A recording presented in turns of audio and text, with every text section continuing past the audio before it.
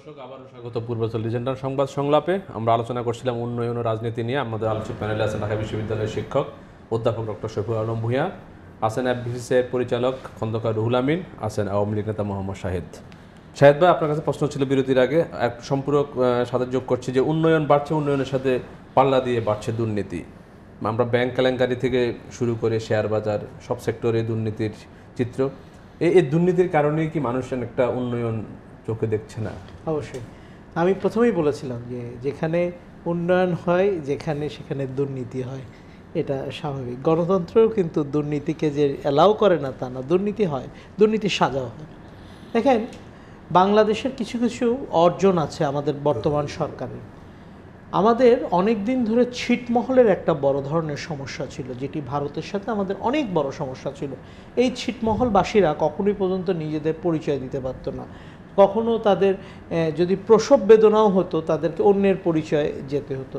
সেই ছিটমহল সমস্যাটির সমাধান হলো দীর্ঘদিন পরে। এই ছিটমহল সমস্যা হলো এটি সমুদ্র বিজয়, ল্যান্ড বাউন্ডারি, এইগুলা কিন্তু মানুষের মনে গাঁথা।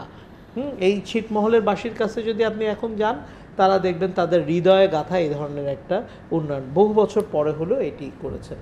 বিদ্যুৎ কেন্দ্রের কথা বলা হয়েছে। বিদ্যুৎ কেন্দ্র এমন একটি জায়গা, যে জায়গায় যদি আজকে আপনি 20,000 কোটি টাকার বাজেট দেন, রাতারাতি এটার কোনো উন্নয়নের সম্ভব নয়, because it's a time factor and time consuming একটা ম্যাটার। তো সেই জায়গাটাতে সরকার দীর্ঘমেয়াদী পরিকল্পনা করে আজকে কিন্তু বিদ্যুতের আমাদের একটা ঘাটতি পূরণের জায়গা এসেছে। যদিও এখানে কুইক রেন্টাল এসেছে, অনেক কিছু এসেছে, কিন্তু তারপরেও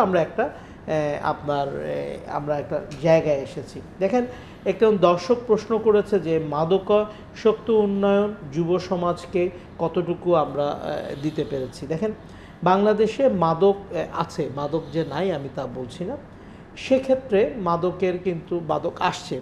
আমরা যদি বলি যে মিয়ানমার থেকে মাদক আসছে, ভারতের কিছু অংশ থেকে ফেন্সিডিল আসে, এদিক থেকে ইয়াবা আসে। তো সেই জায়গাগুলোতে যদি আমরা পকেট গেটগুলো বন্ধ করতে না পারি, আমরা কিন্তু যতই আইন শৃঙ্খলা বাহিনী অপারেশন করব না কেন, এটা কিন্তু সম্ভব না। তা আমাদের যেটা দরকার হচ্ছে পাবলিক অ্যাওয়ারনেস তৈরি করা দরকার আপনার এই ধরনের জায়গায়। আমি কয়েকদিন আগে সোশ্যাল মিডিয়াতে একটা গল্প দেখছিলাম, যদি আপনি আমাকে 1 মিনিট সময় দেন। এক মহিলা, তার বাচ্চা অসুস্থ, সে হসপিটালে ভর্তি। বাচ্চাটি ঈদের সময় বাচ্চাটি বলছে যে, মা আমি কি সুস্থ হব না? বাচ্চাটির হার্টে একটি ফুটা হয়েছিল। তো বাচ্চাটি বলছে যে, মা বলছে যে হ্যাঁ তুমি সুস্থ হবে।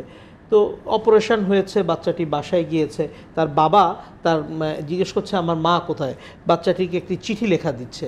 তো সেই চিঠিতে মা লিখছে ছেলেকে যে, বাবা তুমি আমাকে জিজ্ঞাসা করেছিলে যে আমি সুস্থ হব কিনা, আমি তোমাকে কথা দিয়েছিলাম তুমি সুস্থ হবে।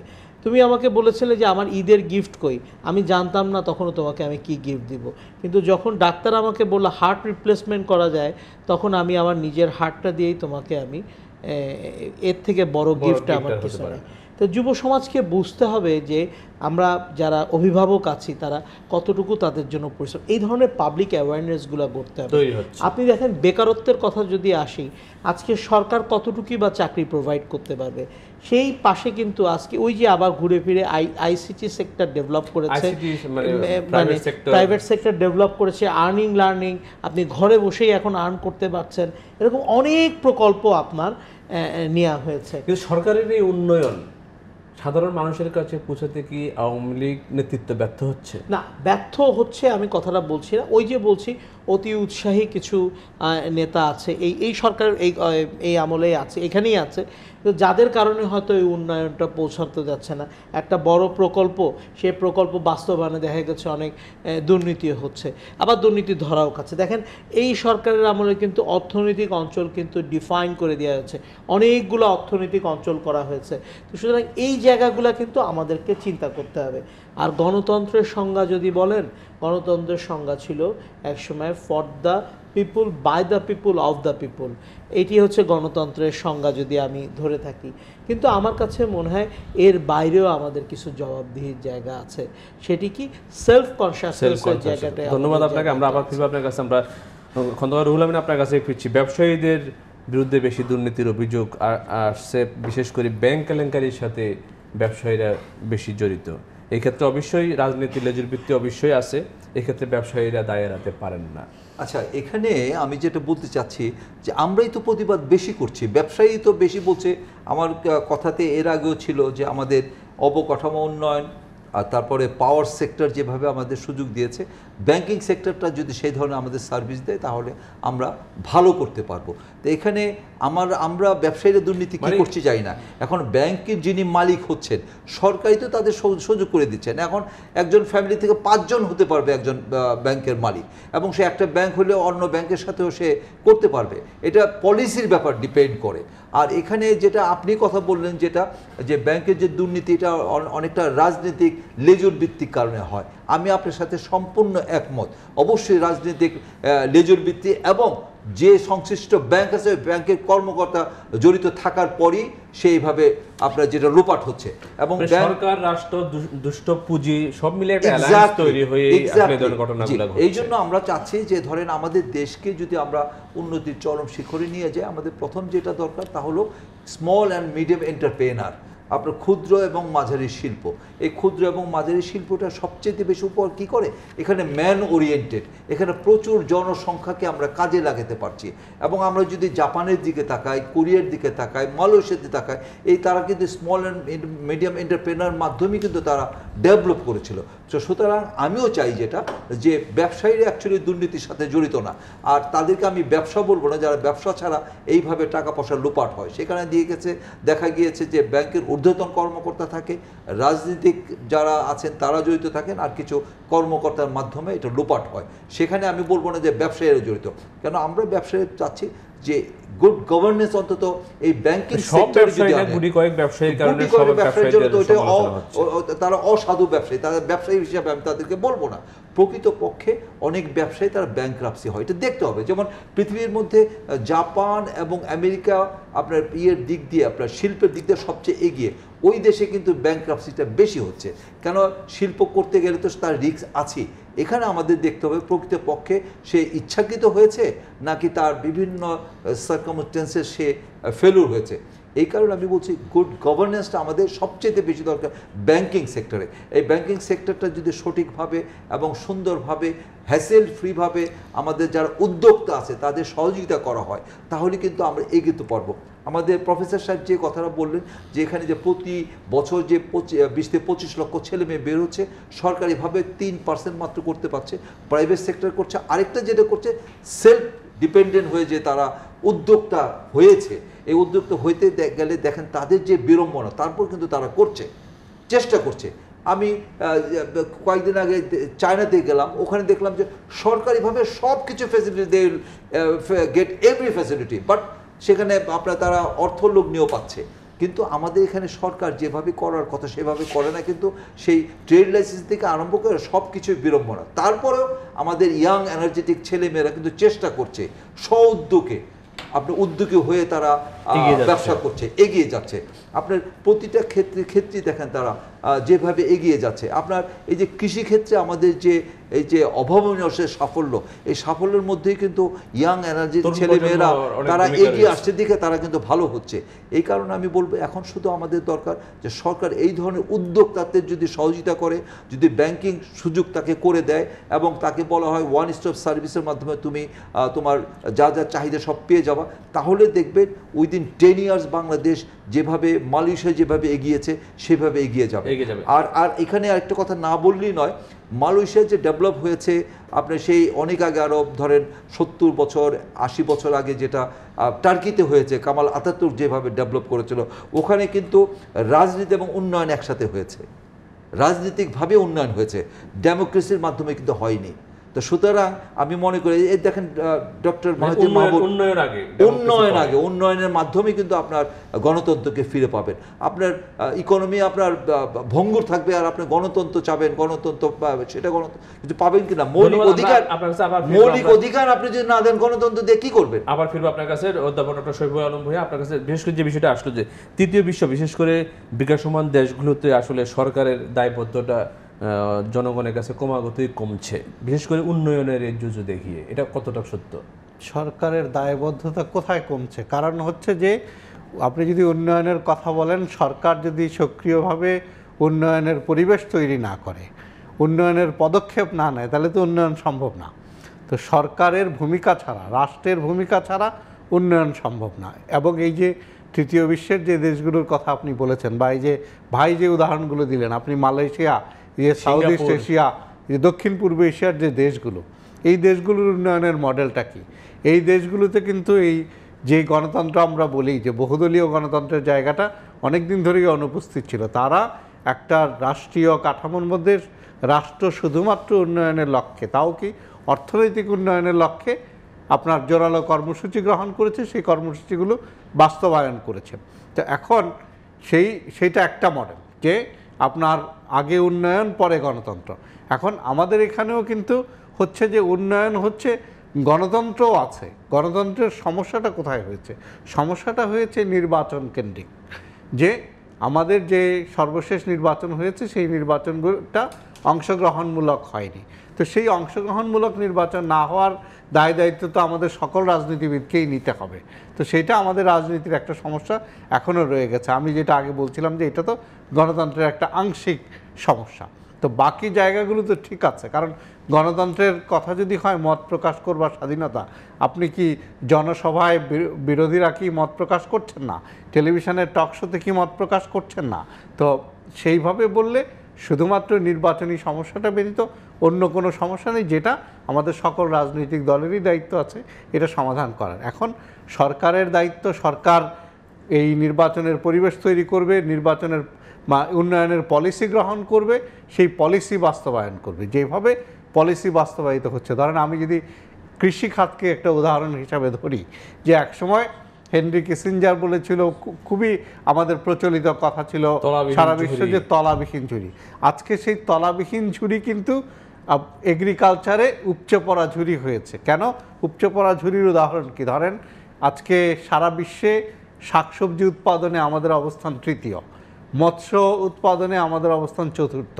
এগুলো কিসের মাধ্যমে হয়েছে? সরকারের কিন্তু সক্রিয় সহযোগিতা এবং পলিসিগুলো কি নেওয়া হয়েছিল? ধরেন এই যে সার কৃষকের কাছে পৌঁছে দেওয়া হয়েছে। অন্যদিকে দেখেন যে বিএনপি জোট জামাত সরকারের সময় এই সারের জন্য কিন্তু মানুষ হত্যা করা হয়েছে, মানুষ প্রাণ হারিয়েছে, কৃষক প্রাণ হারিয়েছে। কৃষকের জন্য ইন্টারেস্ট ফ্রি লোনের ব্যবস্থা করা হয়েছে, কৃষককে ব্যাংকিংয়ের আওতায় আনা হয়েছে, যে কোল্যাটারাল ফ্রি ব্যাংকিং। তারপরে আপনার ধরেন যেটা হয়েছে যে এই যে কৃষি উপকরণগুলোকে মানুষের দোরগোড়ায় পৌঁছে দেওয়া হয়েছে।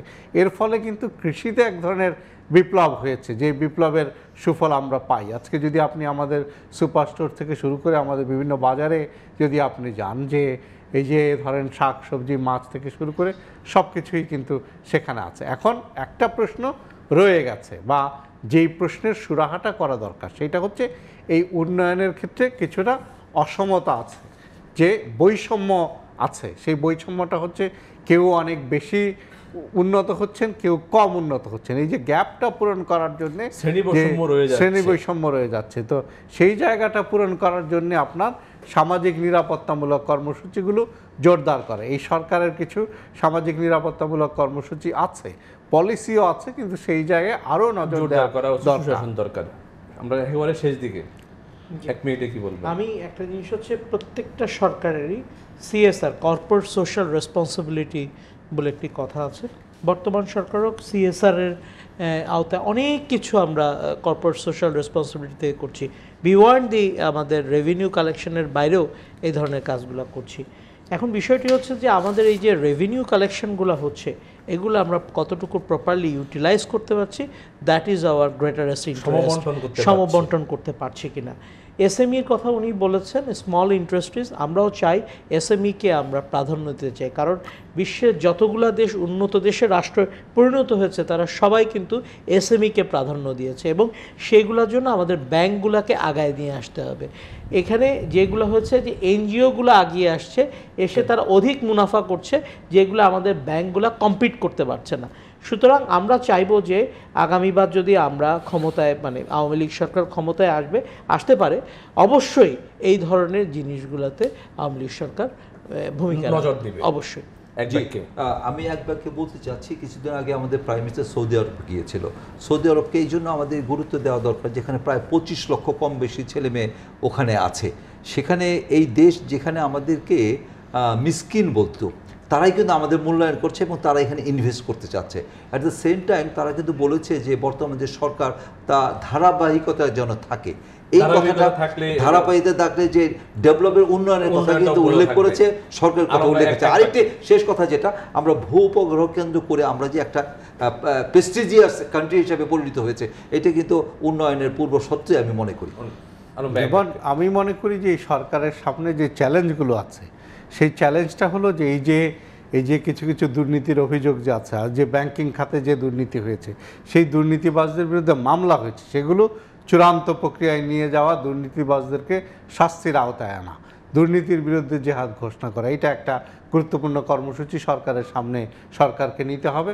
দুই হচ্ছে এই যে উন্নয়নের ক্ষেত্রে যে বৈষম্যটা হচ্ছে, সেই বৈষম্যটা আরও কতটা কমিয়ে আনা যায় সেটা ব্যবস্থা করা, এবং এই যে চাকুরি সৃষ্টির ক্ষেত্রে আরও গুরুত্ব আরোপ করা, যে এই যে এমপ্লয়মেন্ট জেনারেশন, তরুণ সমাজের যে হারে তরুণরা জব মার্কেটে আসছে, সেই হারে জব সৃষ্টি হচ্ছে না, সেই জায়গাটায় গুরুত্ব দেওয়া। পলিসি মেকিংয়ে সরকার অবশ্যই গুরুত্ব দিবেন, আমরা আশা করি। এই মাঝরাতে সময় দেওয়ার জন্য আপনাদের তিনজনকে ধন্যবাদ। দর্শক, এই ছিল আমাদের আজকের পূর্বাঞ্চল লিজেন্ডার সংবাদ সংলাপ। যেখানে থাকুন ভালো থাকুন, নিরাপদে থাকুন।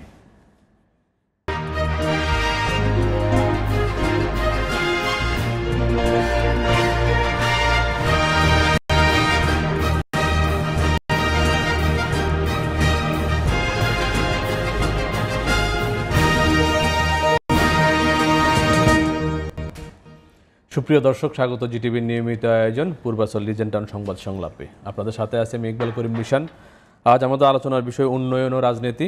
আমরা আলোচনার জন্য আমন্ত্রণ জানিয়েছি তিনজন বিশিষ্ট ব্যক্তিকে। শুরুতে পরিচিত হয়ে নিই। আছেন ঢাকা বিশ্ববিদ্যালয়ের শিক্ষক অধ্যাপক ডক্টর শফিউল আলম ভূঁইয়া। আমাদের সাথে আছেন এফবিসিসিআইয়ের পরিচালক খন্দকার রুহুল আমিন। আছেন আওয়ামী লীগ নেতা মোহাম্মদ শাহিদ। দর্শক, আমাদের আগে জানিয়েছে আমাদের আজকের বিষয় উন্নয়ন ও রাজনীতি। চাইলে আপনি অংশ নিতে পারেন স্কুলে দেখানো নাম্বারে ফোন করে। আর আপনারা জানেন যে প্রধানমন্ত্রী শেখ হাসিনা শনিবার দুপুরে পটুয়াখালীর পায়রা বন্দর ও পায়রা তাপবিদ্যুৎ কেন্দ্র পরিদর্শন করেছেন এবং 21টি উন্নয়ন প্রকল্প উদ্বোধন করেন। আমরা শুরুতেই দেখে আসি জিটিভির এই নিয়ে একটি প্রতিবেদন। শনিবার পটুয়াখালীতে পায়রা বন্দর ও পায়রা বিদ্যুৎ কেন্দ্র ঘুরে দেখেছেন এবং বেশ কয়েকটি উন্নয়ন প্রকল্প উদ্বোধন করেছেন প্রধানমন্ত্রী। কলাপাড়ায় উদ্বোধন করেছেন পায়রা তাপবিদ্যুৎ কেন্দ্রে ক্ষতিগ্রস্ত 130টি পরিবারের জন্য তৈরি স্বপ্নের ঠিকানা সহ 21টি উন্নয়ন প্রকল্প। এরপর যোগ দেন সুধী সমাবেশে। এ সময় প্রধানমন্ত্রী বলেন, পায়রা বন্দরকে ভবিষ্যতে গভীর সমুদ্র বন্দর করা হবে। এই সমুদ্র সম্পদ আমরা কাজে লাগাবো। ব্লু ইকোনমি পরিকল্পনা ইতিমধ্যে আমরা ঘোষণা দিয়েছি, যার মাধ্যমে আমরা এই সমুদ্র সম্পদ আমাদের আর্থসামাজিক উন্নয়নের যাতে কাজে লাগে তার ব্যবস্থা আমরা নেব।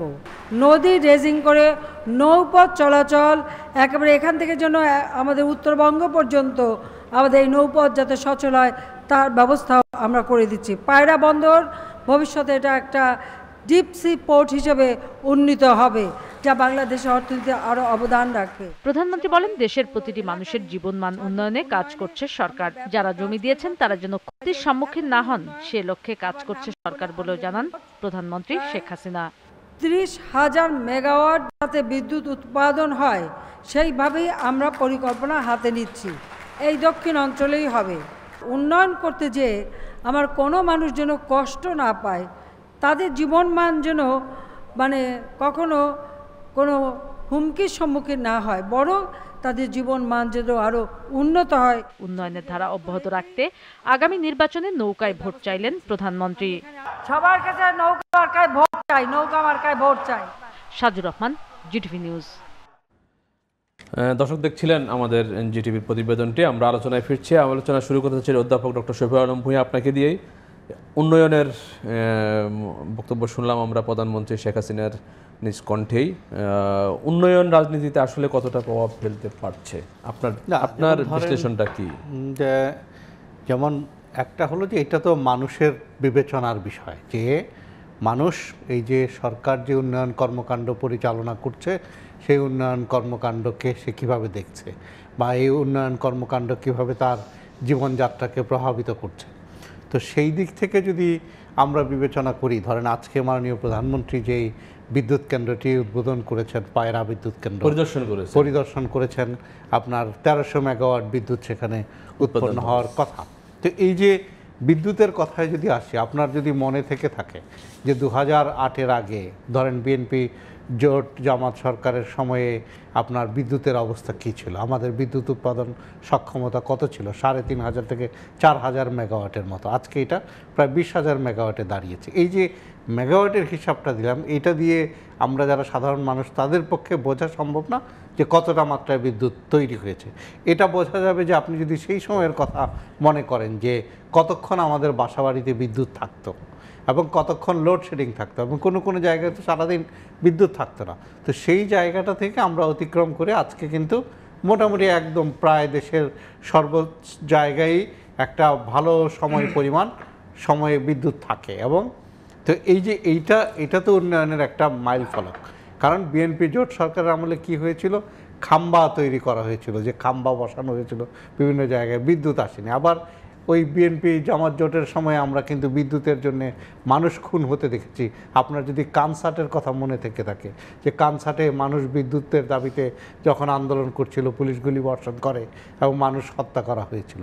তো এই যে আজকে একটার পর একটা বিদ্যুৎ কেন্দ্র তৈরি হচ্ছে, ধরেন এই যে রূপপুরে যে নিউক্লিয়ার পাওয়ার প্ল্যান্ট হচ্ছে সেখানে 2.4 গিগাওয়াট বিদ্যুৎ উৎপন্ন হবে সম্পন্ন হলে।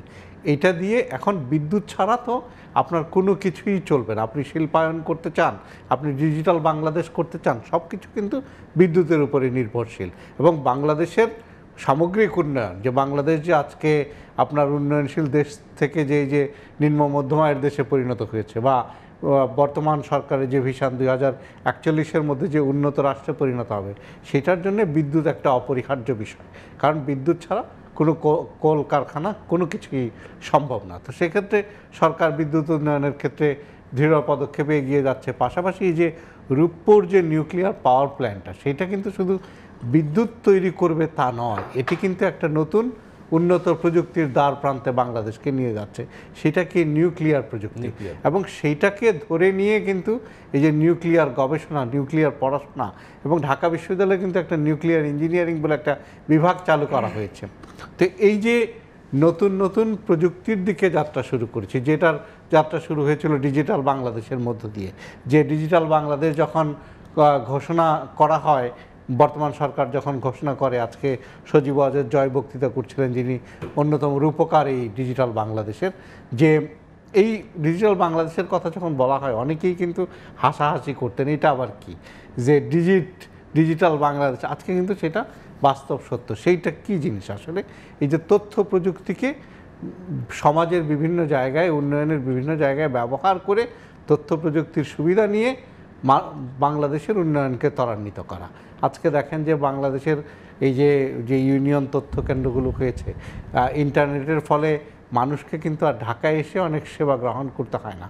অনেক সেবা মানুষ তার এলাকায় যে ইউনিয়ন বসে পাচ্ছে, ইউনিয়ন তথ্য কেন্দ্রে বসে পাচ্ছে, যেমন জমির দলিল পর্চা থেকে শুরু করে সরকারি অনেক সেবা কিন্তু মানুষ আপনার এই তথ্য কেন্দ্র থেকে পেয়ে যাচ্ছে। যার ফলে কি হচ্ছে, যে তার যে কাজে ঢাকা আসতে হতো, এই যে সর্বশেষ যে ভর্তি পরীক্ষাগুলো হয়ে গেল বা এখনও হচ্ছে বিভিন্ন বিশ্ববিদ্যালয়ে, আগে আমি যদি ঢাকা বিশ্ববিদ্যালয়ের কথা বলি, একসময় কি করতে হতো, ফর্ম কেনার জন্য আসতে হতো, ফর্ম জমা দেয়া, তারপরে পরীক্ষার জন্য আসতে হতো, তারপরে রেজাল্ট দেখার জন্য আসতে হতো।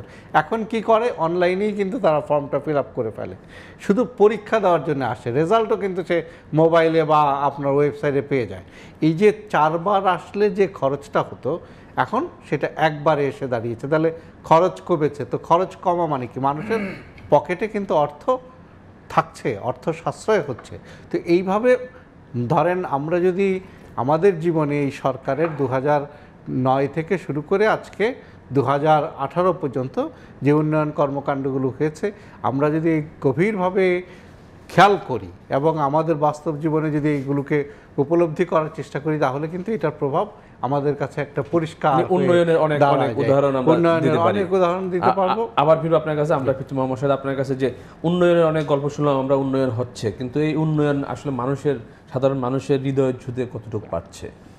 উন্নয়নের বর্তমান সরকারের এই আমল এবং আমি গত আমল যদি বিশ্লেষণ করি, দুইটি আমল প্রায় 10টি বছর যদি আমি বিশ্লেষণ করি, উন্নয়ন যথেষ্ট পরিমাণে উন্নয়ন হয়েছে। আরেকটি কথা, আওয়ামী লীগ আমলে যে সব উন্নয়ন হয়েছে আমি সেটিও বলছি না, প্রত্যেকটি সরকারের সময় কিছু না কিছু উন্নয়ন হয়েছে। এখন উন্নয়নের সাথে সাথে আবার কিছু কিছু জায়গায় দুর্নীতি হয়েছে, এটিকেও আমাদেরকে স্বীকার করতে হবে। বাট উন্নয়নের ধারাবাহিকতাটা বেশি। দেখেন আজকে বাংলাদেশে আগে একটা সময় বন্দর ছিল দুটো, একটা হচ্ছে মোংলা বন্দর, একটা হচ্ছে চট্টগ্রাম বন্দর। এখন স্থলবন্দর বাংলাদেশে বেশ কয়েকটি স্থলবন্দর রয়েছে। সম্প্রতি মাননীয় প্রধানমন্ত্রী পায়রা বন্দরকে পরিদর্শন করলেন এবং পায়রা বন্দর একটি আন্তর্জাতিক মানসম্পন্ন এবং গভীর সমুদ্র বন্দর হবে।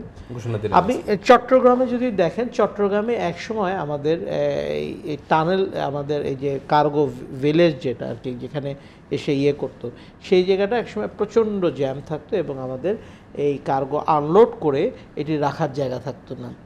সেটি মাননীয় প্রধানমন্ত্রী সুদক্ষ নেতৃত্বে এখন কি করলো, এটিকে প্রাইভেট সেক্টরে দিয়ে দেওয়া হলো, যার ফলে এখন হলো কি এটা একটা ওয়েল ম্যানেজমেন্ট। আপনার যদি খুব জরুরি থাকে প্রাইভেট সেক্টরে যান, ওইখানে নামান, ওইখান থেকে আপনি খালাস করে নিয়ে যান।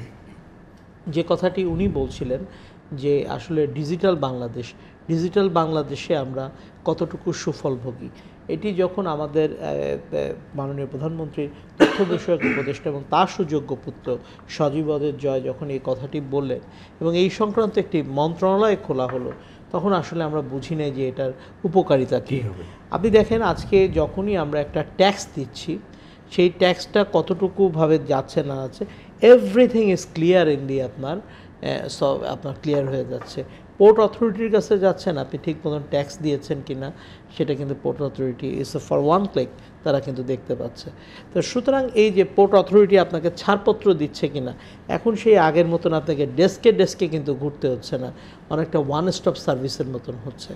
আপনি পুলিশের কাছে যাচ্ছেন ফর পুলিশ ক্লিয়ারেন্স, আগে একটা সময় পুলিশকে এই থানায় জমা দাও, থানার থেকে কমিশনার অফিসে যাবে, এসপি অফিসে যাবে, এখন সেই জায়গাটাতে যাচ্ছে না, এখন ওয়ান স্টপ সার্ভিস। দেখেন আরেকটা জিনিস দেখেন, এখন যে জিনিসটি হচ্ছে সরকারি যদি আপনি দপ্তরগুলোতে যান, ফাইলিং সিস্টেম শুরু হয়েছে, এখন কিন্তু ইলেকট্রনিক ফাইলিং সিস্টেম শুরু হয়েছে। এখানে যাচ্ছে মানে লাইক একটা কর্পোরেট অফিসের মতন, এখন ওই আপনার ওই ফাইল নিয়ে যাওয়া, ফাইল সই করা, জাস্ট একটা ফাইলের অর্ডার দিয়ে দিচ্ছে। পাসপোর্টের ক্ষেত্রেও দেখেন আমরা এখন ইলেকট্রনিক পাসপোর্টের দিকে যাচ্ছি, পাসপোর্টের মেয়াদ বাড়ছে। সবচেয়ে বড় কথা হচ্ছে বাংলাদেশের পাসপোর্টের মান বেড়েছে এবং বাংলাদেশের পাসপোর্টের মান বিশ্বের দরবারে কিন্তু অনেক মান বেড়েছে বিকজ অফ আওয়ার ডিজিটাল এই অ্যাক্টিভিটিসের কারণে। আপনি দেখেন আমাদের আইডি কার্ড, একসময় কিন্তু আমাদের আইডি কার্ড থাকতো না, ভুয়া ভোটার থাকতো, থাকতো। এই আইডি কার্ডকে যাতে মানুষের বাধ্যতামূলক করা হয়, আইডি কার্ড ছাড়া এখন ব্যাংক অ্যাকাউন্ট খোলা যায় না, আইডি কার্ড ছাড়া এখন প্রচারত কোনো কিছুই আপনার করা যাচ্ছে না। তো এইটিও কিন্তু একটা উন্নয়ন। তারপরে দেখেন আমরা এখন মোবাইলের মাধ্যমে এখন আমরা অ্যান্ড্রয়েড মোবাইল ব্যবহার করি, কেউ অ্যাপল মোবাইল ব্যবহার করে এবং এটি কিন্তু সর্বস্তরে আমরা কিন্তু ছড়িয়ে দিয়েছি, একেবারে গ্রামে গঞ্জে প্রান্তিক কিশোরের হাতেও এখন মোবাইল রয়েছে। আপনি ইচ্ছা করলেই এখন মোবাইলের মাধ্যমে গ্যাস বিল দিতে পারছেন, ইলেকট্রিসিটি বিল দিতে পারছেন। একটা সময় আমরা দেখতাম সোনালী ব্যাংক এবং জনতা ব্যাংক, এই ব্যাংকের সামনে দীর্ঘ লাইন, কিসের বিল দিতে আসছে, এই ঝুঁকিটা কিন্তু আমাদের মধ্যে নাই। আপনি দেখেন রেজাল্ট জানার জন্য একসময় বোর্ডে মানুষ অনেক ভিড় করতো, সেটিও সরকার কত সহজ করে দিয়েছে, এখন কিন্তু এটি আপনার হাতেই পাচ্ছে। তারপরে দেখেন আপনি এই যে বিভিন্ন ভর্তি পরীক্ষার ফোরাম বা আপনি বিসিএস পরীক্ষার ফর্ম নেবেন, বা সবচেয়ে বড় কথা হচ্ছে যে আপনি কোনো অ্যাম্বাসি ফেস করবেন সেটার ফর্ম, সেটাও আপনি এখন ইন্টারনেটে পাচ্ছেন, আপনি ইন্টারনেটে আপনি দিচ্ছেন। তারপরে আপনার আজকে বিভিন্ন জায়গায় এখন কর্পোরেট অফিসগুলোতে ইন্টারভিউ হচ্ছে থ্রু আপনার ইন্টারনেট, আপনার ইন্টারভিউ অনলাইনে ইন্টারভিউ হচ্ছে, মানে তারপরে ভিডিও কনফারেন্সের মাধ্যমে মাননীয় প্রধানমন্ত্রী বিভিন্ন প্রকল্প, তিনি তার শত ব্যস্ততার মাঝখানে অনেক প্রকল্প তিনি উদ্বোধন করছেন ভিডিও কনফারেন্সের মাধ্যমে। এই যে প্রযুক্তিকে হাতের মুঠোয় নিয়ে আসা, এটি কিন্তু আমাদের জন্য একটা সুফল বয়ে নিয়ে আসছে। আরেকটা জিনিস হচ্ছে এই যে আজকে আমাদের পায়রা বন্দর বলেন, মোংলা বন্দর বলেন, চট্টগ্রাম বন্দর বলেন, এই বন্দরগুলোকে শৃঙ্খলা রাখতে গেলে আমাদের এই জিনিসগুলো প্রয়োজন, কারণ এই বন্দরগুলো যদি আপনি শৃঙ্খলা না রাখেন তাহলে আমরা কিন্তু একসময় এক্সপোর্ট ইম্পোর্ট আমরা দুটোই বন্ধ করে দিই। দেখেন বাংলাদেশে একসময় ব্যবসা ছিল হচ্ছে জুট ব্যবসা, আমরা বলতাম jute is a golden business of Bangladesh. এই ব্যবসা কিন্তু এখন আমাদের মধ্যে নাই, এটা আমরা হারিয়ে ফেলেছি। গার্মেন্টস বিজনেস আমাদের মধ্যে অনেক ছিল, কারণ লো কস্ট এখানে লেবার ছিল, কিন্তু সেই জিনিসটাও কিন্তু এখন চায়না, শ্রীলঙ্কা তারাও কিন্তু এখন ডেভেলপ করেছে, অপরচুনিটি কম্পিটিশনে আমাদের চলে এসছে।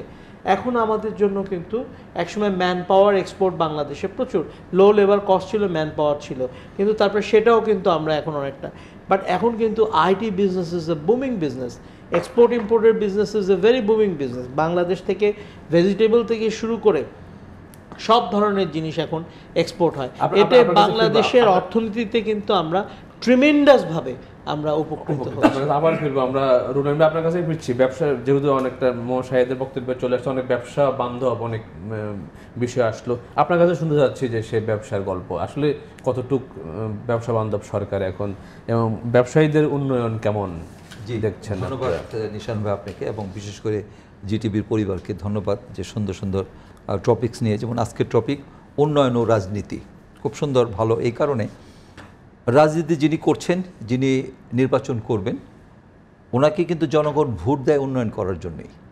সুতরাং রাজনীতিকে সঠিকভাবে পরিচালিত করতে হলে যে জিনিসটা লাগে তা হলো উন্নয়ন। উন্নয়ন কিন্তু এটা আমাদের প্রাপ্য। এখানে অনেক সময় অনেক কথা আসে যে গণতন্ত্র আগে না উন্নয়ন আগে, কিন্তু আমি বলতে চাই যে আমরা যদি গণতন্ত্রকে পেতে চাই সফলভাবে সঠিকভাবে, তাহলে উন্নয়ন কিন্তু আমাদের করতে হবে, এটা কোনো বিকল্প নেই। যেমন আমাদের মৌলিক অধিকার আছে 5টি: খাদ্য, বস্ত্র, বাসস্থান, শিক্ষা ও চিকিৎসা। এই 4টা মৌলিক অধিকার পেতে হলে কিন্তু আপনি উন্নয়ন ছাড়া আপনি করতে পারবেন না। তো সুতরাং উন্নয়ন অবশ্যই আমি মনে করি, এবং রাজনীতির মাধ্যমে উন্নয়ন আমাদের দরকার। আমরা যদি দেখি যে পায়রা তাপ বিদ্যুৎ কেন্দ্রের যে জিনিসটা আমাদের প্রাইম মিনিস্টার করলেন, আমি রাষ্ট্রনায়কই ওনাকে বলবো, সবচেয়ে যারা ওখানে রিহ্যাবিলিট যাদেরকে করেছে, যাদেরকে আপনার ক্ষতিগ্রস্ত হয়েছে, তাদেরকে যে একটা স্বপ্নের ঠিকানার যে বাসস্থান দিয়েছে, একটা উপশহর, এই জিনিসটা আমার কাছে খুব ভালো লেগেছে। এর আগে আমরা অনেক উন্নয়ন দেখেছি, দেখা যায় যাদের জায়গা অধিগ্রহণ করেছে তারা অনেক সময় সাংবাদিক সম্মেলন পর্যন্ত করেছে যে তাদের জায়গা নিয়ে গেছে, তারা ওইভাবে রিহ্যাবিলিট তাদের করা হয় না, তাদেরকে সুযোগ দেওয়া হয়নি। কিন্তু এখানে পদ্মা সেতুর থেকে আরম্ভ করে পায়রা বিদ্যুৎ কেন্দ্র যে জিনিসটা দেখলাম, এটা মনে হয় যে একটা উপশহরকে একটা আধুনিক শহর মনে হচ্ছে। ইভেন আমি যদি কোরিয়াতে যাই, আমি যদি জাপানের একটা গ্রামে যাই, আর আমাদের সেই পায়রা তাপবিদ্যুৎ যে স্বপ্নের ঠিকানায় কোনো দিক দিয়ে কিন্তু খারাপ লাগবে না, দৃষ্টিনন্দিত, খুব ভালো লাগছে। তো এই যে কিছুগুলো দিকগুলো আমাদেরকে অবশ্যই খেয়াল করতে হবে। তারপরে যে জিনিসটা আসে তা হলো আমাদের অবকাঠামো উন্নয়ন ছাড়া কিন্তু আমরা বেকারত্ব এটা নিরসন করতে পারবো না। কেন? প্রচুর জনশক্তি আমাদের এখানে আছে। এই জনশক্তিকে কাজে লাগাতে হলে আমাদের শিল্প দরকার হলে আমাদের অবশ্যই পাওয়ার সেক্টরটা লাগবে, আমাদের অবকাঠামো উন্নয়ন লাগবে, আমাদের ব্যাংকিং ফ্যাসিলিটিস লাগবে। বর্তমান অবস্থা কি? বর্তমান প্রেক্ষাপটে শুনবো বর্তমান অবস্থা। দর্শকের ফোন আছে, ফোনটা নিয়ে আপনার কাছে দিচ্ছি আবার। হ্যালো, ওয়ালাইকুম সালাম, কে বলছিলেন? আপনার নাম এবং পরিচয় বলে প্রশ্ন করুন। জি, আমার নাম হচ্ছে এনামুল কবির, আমি নর্দা বাড়িধারা থেকে বলছি। বলুন, শুনছি আমরা। জি, আমার প্রশ্ন ডক্টর সাহেব এবং 3 জন আলোচকবৃন্দ এবং আপনাদেরকে সকলকে সালাম জানাচ্ছি। আর হচ্ছে আমার মূল প্রশ্নটা হচ্ছে যে আমাদের বেকারদের জন্য সারা বাংলাদেশের যে বেকার রয়েছে যুব সমাজ প্রায় 3 কোটির মতো, যতটুকু আপনাদের মুখেই শুনেছি বিভিন্ন টক শো থেকে, এবং যুব সমাজ যেভাবে মাদকাসক্ত হয়ে পড়ছে, তাদের উন্নয়নের ব্যাপারে তাদেরকে কিছু মাদকের ব্যাপারে কিছু চুনোপুটিদের ক্রস ফায়ার দিচ্ছে, এতে করে কি মাদক দ্রব্য বা যুব সমাজের কোনো উন্নতি হবে কিনা, এবং যুব সমাজের জন্য কি করলো সরকার? ধন্যবাদ। আমরা বুঝতে পেরেছি, আপনি আমাদের সাথে থাকুন। অবশ্যই আমরা শুনবো।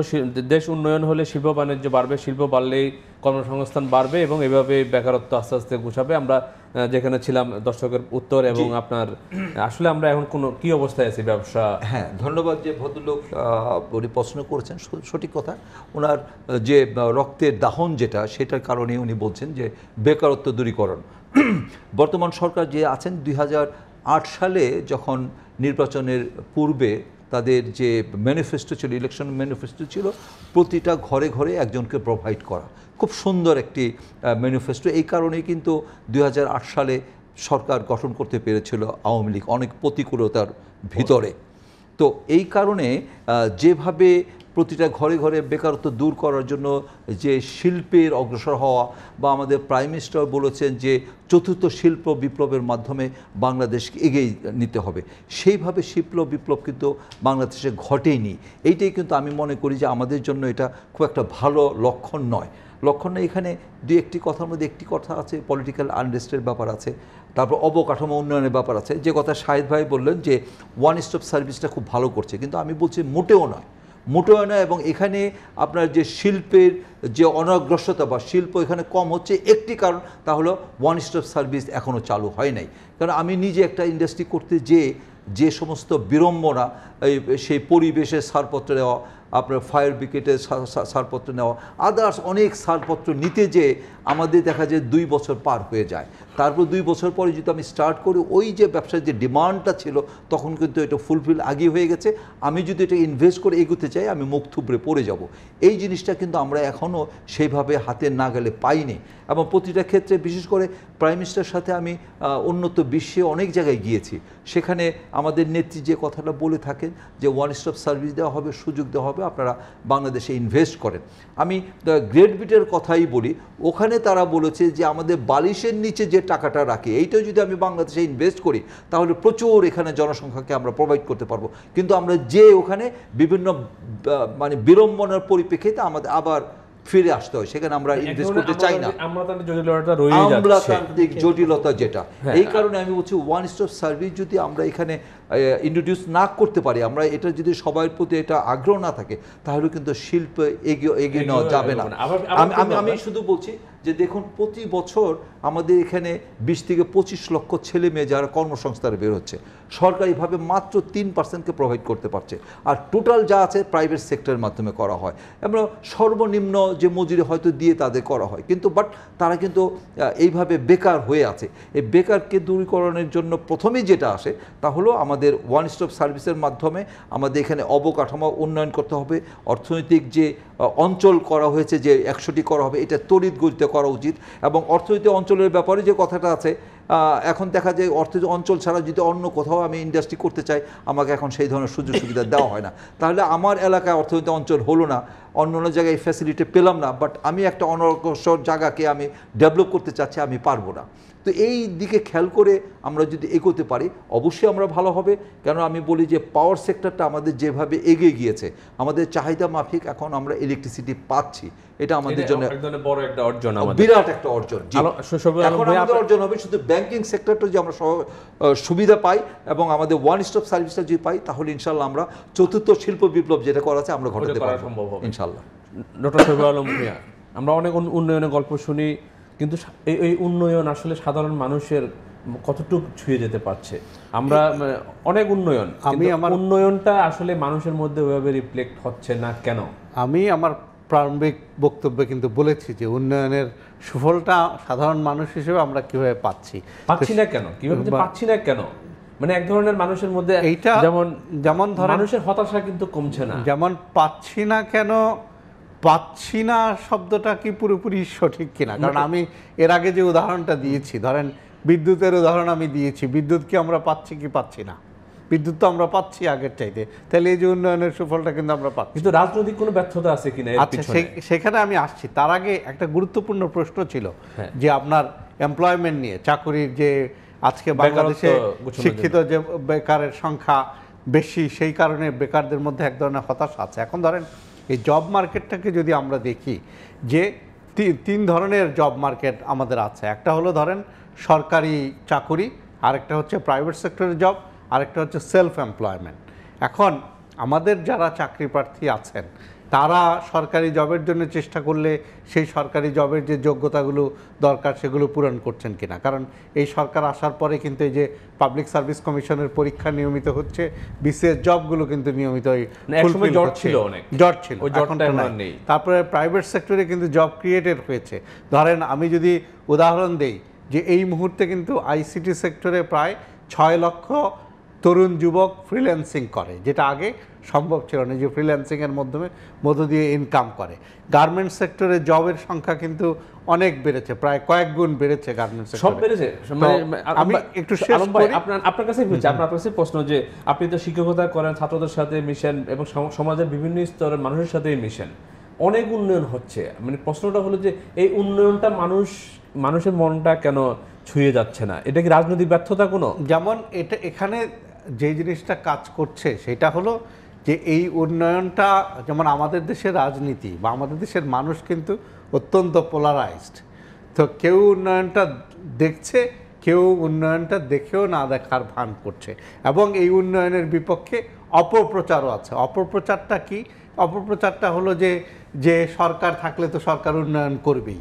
তো এই যে অপপ্রচারটা, সরকার থাকলেই সরকার উন্নয়ন করবে, এটা ঠিক, যে এখন উন্নয়নের মাত্রাটা কি? আপনি যদি এই যে বিভিন্ন সরকারগুলোর কম্পারেটিভ একটা আলোচনা করেন, তাহলে দেখা যাবে যে এই সরকারের উন্নয়নের হার আগের যে কোনো সরকারের চাইতে বেশি। এখন এটা আমি কিসের ভিত্তিতে বলছি? আপনি যদি জাতিসংঘের দিকে তাকান, সব সূচকে আমরা আগানো, সব সূচকে মিলেনিয়াম ডেভেলপমেন্ট গোল পূরণের ক্ষেত্রে বাংলাদেশ আজকে সারা বিশ্বে উন্নয়নের মডেলে পরিণত হয়েছে। এখন এইটা তো আমার কথা না বা আপনার কথা না, এটা জাতিসংঘের কথা। জাতিসংঘ স্বীকৃতি দিয়েছে, বাংলাদেশকে পুরস্কার দিয়েছে, বর্তমান প্রধানমন্ত্রী জননেত্রী শেখ হাসিনাকে পুরস্কার দিয়েছে। এখন এইটা যদি অস্বীকার করি তাহলে তো কিছু করার নেই। এটা হলো একটা। আরেকটা হলো যে আপনার আজকের যে টপিক যেটা ছিল গণতন্ত্র এবং উন্নয়ন, এখন গণতন্ত্রের সংজ্ঞাটা কি? গণতন্ত্রের সংজ্ঞা কি শুধুমাত্র ভোট, শুধুমাত্র ভোটের অধিকার? তাহলে কিন্তু এটা আংশিক সংজ্ঞা হবে। গণতন্ত্রের সংজ্ঞায় ভোটের অধিকারের সাথে ওই মৌলিক অধিকারগুলো পূরণ করার বিষয়টা থাকতে হবে, মানুষের ভাতের অধিকারের বিষয়টা থাকতে হবে, মানুষের শিক্ষার বিষয়টা থাকতে হবে, মানুষের কর্মসংস্থানের বিষয় থাকতে হবে, তার বাসস্থানের বিষয় থাকতে হবে, চিকিৎসার বিষয় থাকতে হবে। এখন মানুষের এক্সপেকটেশন, যেমন আমাদের দেশের মানুষের হয় কি, মানুষের এক্সপেকটেশন অনেক বেশি থাকে। এখন এই সরকার এতদিনে যে কর্মকাণ্ডগুলো করেছে সেইগুলোতে যদি আমরা সংখ্যাতাত্ত্বিক দৃষ্টিকোণ থেকে দেখি বা আমাদের নিজেদের জীবন দিয়েও দেখার চেষ্টা করি, উন্নয়নের ছোঁয়া লেগেছে। তাই বলে কি এখন এইটা দাবি করা কি ঠিক হবে যে সকল উন্নয়ন সম্পন্ন হয়ে গেছে? উন্নয়ন একটা চলমান প্রক্রিয়া, এবং তার জন্যে কিন্তু এই যে সরকারেরও চলমান থাকার একটা বিষয় আছে। এখন ধরেন এই যে সামনে নির্বাচন আসছে, ডিসেম্বরে নির্বাচন হবে বা জানুয়ারির শুরুতে নির্বাচন হবে। এখন এই নির্বাচনে কারা ক্ষমতায় আসবে? এই সরকার থাকবে না অন্য কেউ আসবে? কারণ এই সরকার থাকলে এই যে উন্নয়ন কর্মকাণ্ডগুলো যে হচ্ছে সেগুলো চলমান থাকার একটা সম্ভাবনা তৈরি হবে বা এইগুলো এগিয়ে যাবে। কারণ কি? এবং এই উন্নয়নের ক্ষেত্রে এই সরকারের চাইতে ভালো পারফরমেন্স তো আর কেউ দেখাতে পারেনি। তো এখন সরকার পরিবর্তন হলে আবার বাংলাদেশে যেটা হয় যে পলিসি কন্টিনিউটি থাকে না, কারণ এক এক সরকার এসে এক একভাবে পলিসি তৈরি করে, আবার সব কিছু প্রথম থেকে নতুন করে শুরু। ধন্যবাদ আপনাকে। আমরা মোহাম্মদ শাহেদ আপনার কাছে ফিরবো। আপনার কাছে প্রশ্নটা হলো যে একই বিষয় মূলত, যে উন্নয়ন হচ্ছে কিন্তু উন্নয়নের এই ছোঁয়া বা উন্নয়নের এই অনেকটা, অধ্যাপক ডক্টর শফিউল আলম ভূঁইয়া বললেন যে আমরা জনগণ ডিভাইডেড। কেউ বলছি যে উন্নয়ন এটা সরকারের দায়িত্ব, কিছু অটোই হচ্ছে। তো এই সরকারের বা আওয়ামী লীগের সরকারের তো আওয়ামী লীগের নেতাদের তো একটা দায়িত্ব, আওয়ামী লীগ নেতা কর্মীদের, যে উন্নয়নের বিষয়টা সাধারণ মানুষের কাছে পৌঁছানো। এক্ষেত্রে কি রাজনৈতিকভাবে কি ব্যর্থ হচ্ছে কিনা আমরা আপনার কাছে শুনবো আপনার বিরতির পরে। একটা দর্শক নিচে একটা বিরতি, আমাদের সাথে থাকুন।